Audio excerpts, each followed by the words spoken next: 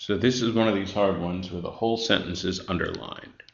Here we'll focus on first the modifiers.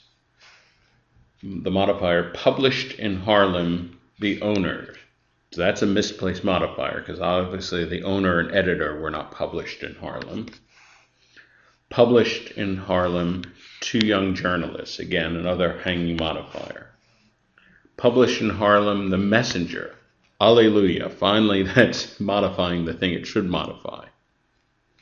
In D, we have the messenger was owned, and then way at the end of the sentence, we have published in Harlem.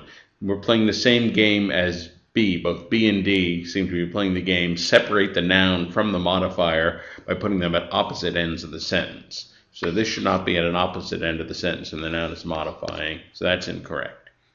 In E, we have the owner and editor being two young journalists. This is a very awkward and unclear phrase here.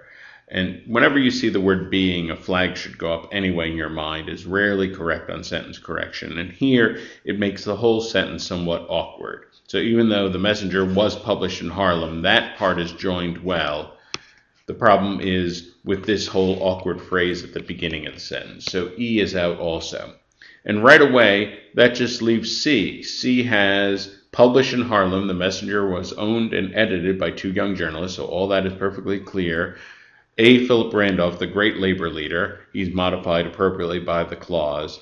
So C is direct, it is sleek, it is free of grammatical error, and it is by far the best answer choice.